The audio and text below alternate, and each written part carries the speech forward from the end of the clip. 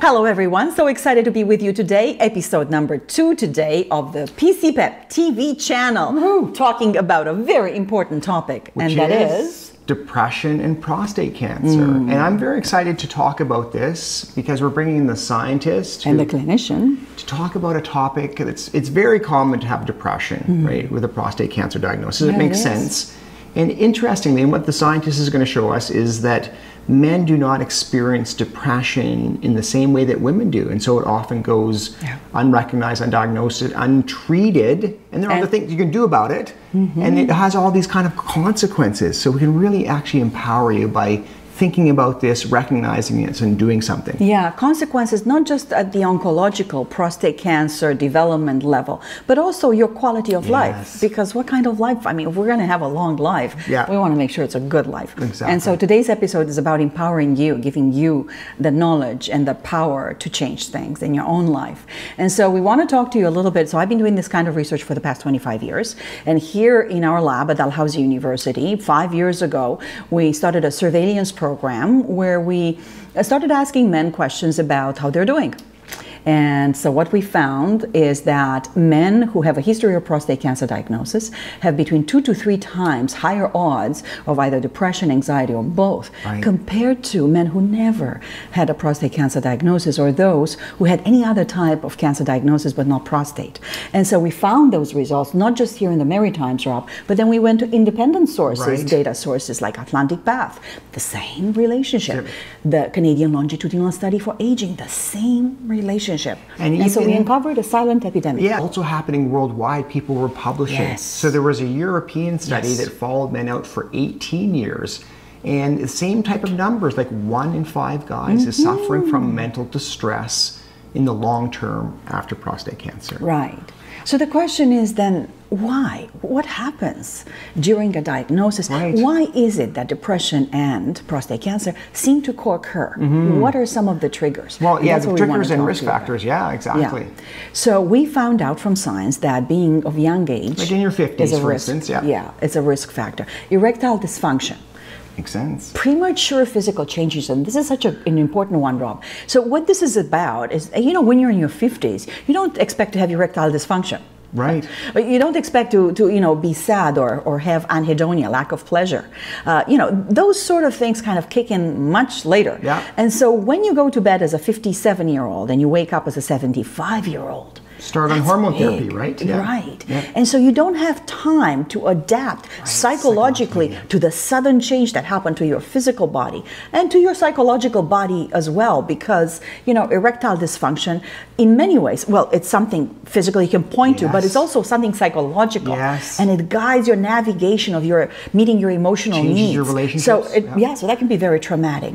Patients' expectations and fears around the diagnosis, right? Yeah, suddenly what's going to happen? Don't know. The unknowns causes us stress, which interestingly also leads to depression. Previous trauma, perceived major letdowns, financial difficulties. Struggling. It develops much more often in African American men and in Caribbean men of African ancestry than in men of any other races. Well, so we're all at risk, and in some sense we're all at risk as well, right? So the prevalence rates of depression in the prostate cancer population are between 20 to 38%.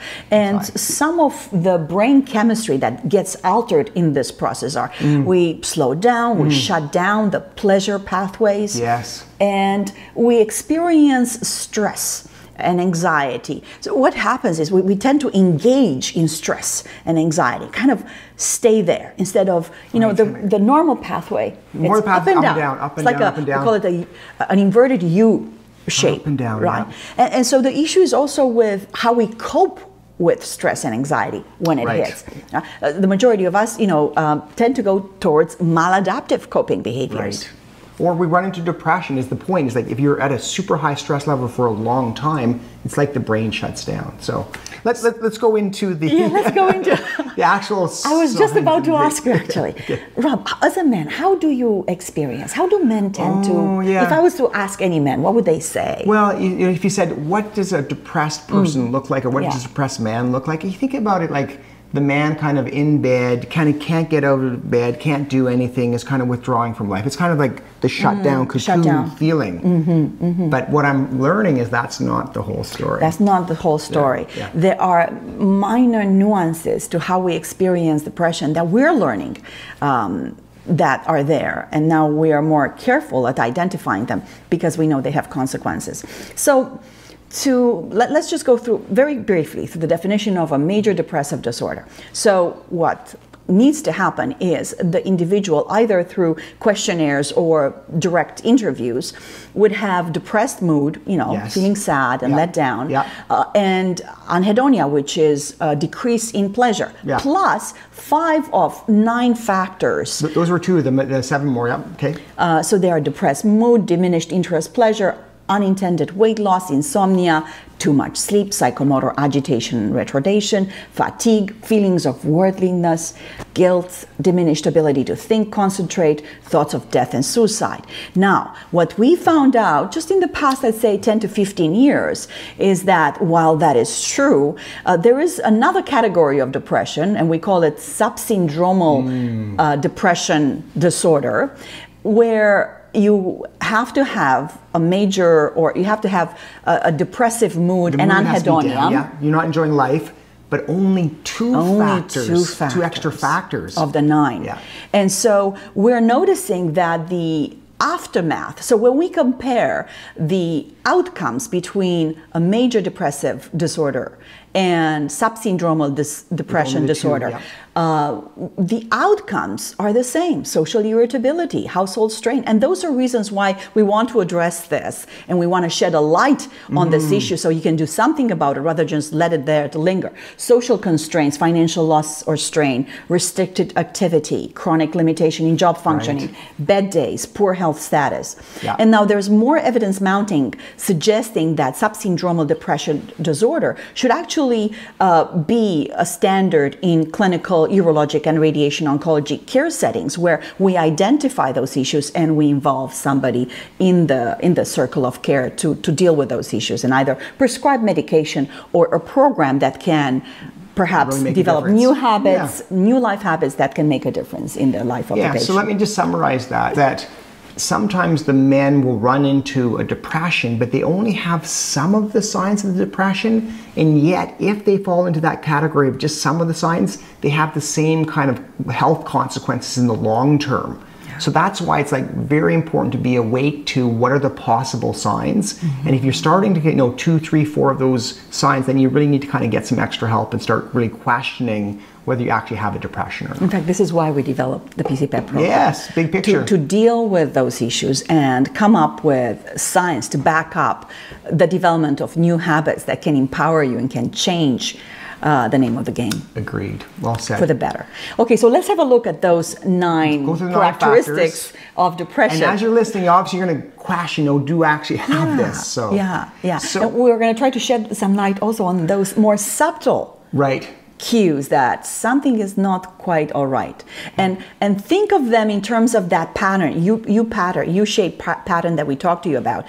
Do you or do you not engage in some of those characteristics and seem to stay there? Because that's the issue. Because most of us will experience them at some point or another. They go, they come and they go, they come and they go. But there is no sustainability and consistency to them. Typically, they say that you have to have those symptoms for like 2+ weeks. But Gabriela is saying is like you're stuck up top in a bad symptom. That's a way of being for you. That's what I'm saying. And have a look at them, because a lot of them are very subtle. So the first one is depressed mood. So what is a symptom of depressed mood? Right, you could feel it in a different way. So you feel sad or empty, like demoralized and hopeless. Often you may say tearful. Well, people may identify you're like crying, when you don't even understand why you're crying, for instance. Other ways of depressed mood may manifest as avoidance of issues, going in your man cave, or everything is fine, everything is fine. Well, can you think of a day or a situation where you weren't okay? No, I can't think of any. Everything is fine. The type C coping maladaptive behavior is someone that doesn't have much insight about what's going on in here, but also what's going on with others. And it always seems to be concerned about about external events and descriptive external events rather than internal states of being. Having no feelings. I would also say that sometimes in men, the emotional state actually comes out in physical sensations. So it's like physical symptoms, like for instance, aches and pains, like the arthritis really kind of flares, kind of headache, irritable bowel. I mean, you hear erectile dysfunction as well, but I mean, that has also to do with prostate cancer. Yeah, and one thing that is somewhat specific to depressed mood, Rob, at least research shows, is that our mood is not something that dwells in our consciousness as much as in our unconsciousness. So most of the time, those symptoms that we're talking about, they dwell in the background of your consciousness. So somebody really have to say, oh, Rob, you really look down today, or boy, you seem to be ruminating on the same issue, or for you to start thinking, well, do I actually ruminate on the same issue, or am I, demoralized? Am I hopeless most of the time? And that's a question that only you can answer for yourself. To what extent do you tend to go in those states and get stuck there, rather than experiencing them and then they go away and so on? Yeah, so your partner might be able to identify that for you. Yes. So then the next, it's depressed mood that can come out in lots of different ways, but you also usually it's like you've lost your interest in the things that you usually would enjoy, right? And so anhedonia, that's right, and that could be anything: playing tennis, hobbies, having sex, or and there's a difference between sex and intimacy. The love making is not the same thing with the act of actual copulation. Love making is about discovering your lover, as a blind man does. So it's that aspect of sexuality that we're talking about. And that social connection. And the other one that can kind of, for men as well, is a loss of satisfaction in their work, right? So it's kind of, making your work could be meaningful to you, and now you're kind of withdrawing and just hasn't had the same kind of spark for you. So very good point. A significant unintended weight loss, or decrease or increase in appetite. It's funny, so it can be, you lost interest in food, or you can crave the sweet stuff. So that's number 3. Number 4. Insomnia or sleeping too much every day. Yeah, this whole system wanting to get out of bed. Down. So it makes sense. Number 5. This is an important one. So depression can come out in agitation, that can come out in lots of different ways, or depression. And that can happen at both the kind of a physical perspective, and it can happen at a mental perspective. So let's kind of flush that out. Yeah, so, in terms of physical agitation is constantly, being on the go and doing something at all points, not sitting down, not taking time to just think and contemplate, reflect on what happened, not taking the time to integrate things. Right. But then there is the mental agitation, really always planning, always. Let's go into the next thing. You barely, you just haven't even finished your vacation and you're planning the next, or you're planning what you're going to do the day after, and so on. And that kind of, we call it the planning stuck up phase, where you just can't you can't get out of it. You're stuck in it. Then there's the issue of nervousness. Right, and that happens in lots of different ways. So it's kind of this non-stop. Sometimes it comes out of like hand wringing, pulling on the clothes. It can be just like a nervousness, unable to kind of relax for periods of time. Retardation, which slowing down, can often come out through speech. So physically, like starting, pausing, the content can get very narrow. Slow thinking, you're not kind of making the same attention to detail, etc., etc. Pauses before answering, soft speech, reduced speaking, reduced content variation. Right. Yeah. Number 6. Oh, fatigue or loss of energy nearly every day. Yeah. Being tired on a regular basis. Yeah. Even things like, having to put your clothes on, it's such a drag. Hard to get going. Yeah. Just hard to get. It was way more energy than you have type thing. Yeah. Just even simple things. Yeah. Having a psychological feeling of heaviness, and just your physical body it's 10 times heavier than normal. Right. Number 7, feelings of worthlessness or excessive or inappropriate guilt. And again, a kind of constant feeling. And yes, there's, if you do something stupid or silly, yes, it's appropriate to feel guilt, but it would be like having that go on for days and days and days, like way more exaggerated. Yeah. Misinterpretation of neutral or trivial events, self-blame for your illness. Yeah. Others matter, self doesn't matter. Right. Equally, again, this is part of that type C maladaptive coping behavior where you're constantly thinking that other people's behavior is your responsibility. Right. So you ought to do whatever it takes for you to fix that or support that in some way. Yeah. Number 8, again, is this inability to think and concentrate, kind of indecisiveness. So easily distracted. You're just not functional, just not getting things done because of it. And then your memory fades as well. Yeah, and a great example here is inability to complete previously manageably complex intellectual tasks. Yeah, exactly.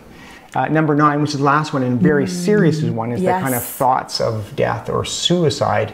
You know, a person who's depressed might say, quotes, others would be better off if I were dead, for instance. And especially if you're thinking of suicide or making a plan, then obviously you need to get into your doctor ASAP or the emergency department, etc. Yeah, that's very important. Actually, the prevalence rates for suicide among men are much higher than those of the general population. Yeah. Okay, so those are the 9 that we have.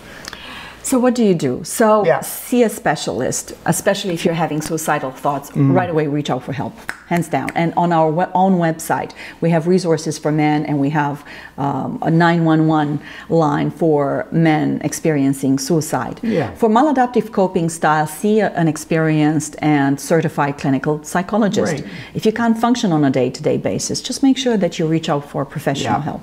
And if you're really withdrawn and lost your ability to connect with life in general, then it is probably worth getting on some medication, for instance. Yes. And there's nothing bad about that. Your chemistry has changed in your brain. Sometimes a little bit of medication for a few months can kind of get you back going again. You work on the psychological stuff and you empower yourself. So. Especially if you're working with a professional at the same time. Exactly. That seems to be extremely helpful. But think about it, the PC-PEP program was designed specifically to address mental health issues, and every component of the program really aims to that.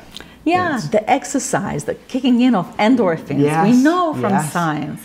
It works. It works. It makes you more pro-social, which means you want to connect with other people, which is a really important part of working with depression. And we're hoping that by forming this community, we're encouraging one another. It takes a community to raise a child. It takes a community to change our habits and how we do things, to make time for ourselves, for things that matter and that they improve our quality of life. Strength training. Strength training. Actually, it's interesting that when you engage those core muscles, those big muscles, the muscles themselves actually release like hormone type chemicals called the molecules of joy that again go up to your brain. Really, it's probably the best way to work with the depression other than a medication is exercise. Strength training, super important. And as we get older, it's better to engage in strength training because of our bones health. Yes, all the rest of it. Yeah. Relaxation technique. Right. And we have the HRV monitors. Look at this. We use them every morning. Yes, you got a 5.0 this morning. So, but the point is, practicing a relaxation technique, empowering the left prefrontal lobe actually helps with emotional regulation, and the data is very strong. Practicing that relaxation changes your brain, changes your chemistry. It really helps. Yes, and especially when we align it with pleasurable memories in our lives. Things when we actually experience love, whatever shape or form that may take, whether that means, holding a baby in your arms for the first time, or petting your dog or your cat, or going for a run with your lover, or holding hands, kissing someone and really enjoying Hanging out with your grandkids. Yes, all the above. Yes, exactly. The other idea around this program is that inflammation is not good for your body, right? So oftentimes depression, anxiety causes inflammation, and we can decrease the inflammation in our body by having an anti-inflammatory diet. So that's important. It actually changes the chemistry. So lots of different ways for you to make a difference. And yet another way to decrease inflammation is through social connection. Oxytocin. Find your people, hang out with your people, and support those connections. Hang out with us. I think come out to the monthly video conferences. Absolutely. So, absolutely. Well, we hope that you found today's presentation helpful. We try to share with you some of the knowledge that we have with respect to this condition. It's a tricky one, and especially in challenging times, those behavior can sneak up on us.